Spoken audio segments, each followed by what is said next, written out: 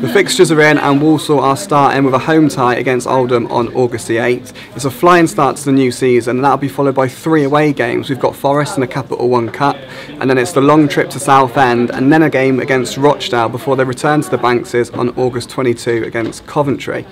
Then there's a great tie if you're for Saddlers fans. The bank holiday weekend will be spent in Blackpool against another recently relegated side.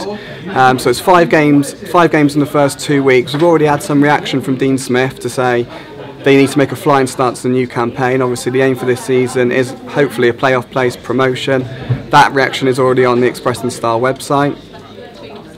Looking at Christmas time, Boxing Day, it's a trip to Millwall. Not an ideal trip for Saddlers fans, quite a long journey on Boxing Day, but it's against a recently relegated side, big fixture, so hopefully a bit of Christmas spirit will lead to a point or 3 there. Into the running now, on April 19, it's Swindon at the Bankses, then that's followed by Bradford away. The following game will be Fleetwood, and then Walsall will close the season with an away fixture at Port Vale on May the 8th. Fingers crossed though that won't be the last game, and we'll have a couple of playoff games to look forward to.